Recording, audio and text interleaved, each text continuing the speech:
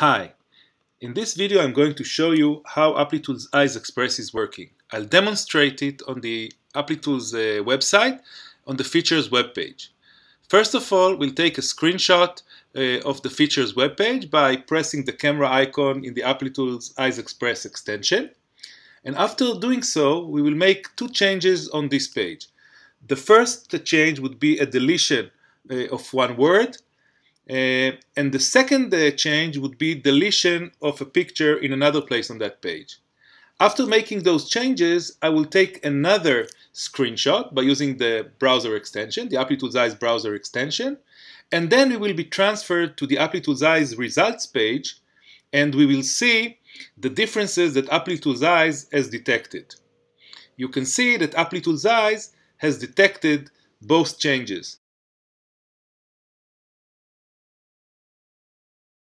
Now I will show you another example.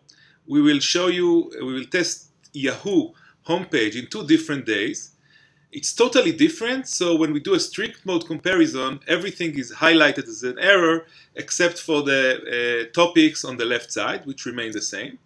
But when we move to layout comparison, since the layout is the same, we actually detect no difference and say that the website is being displayed correctly.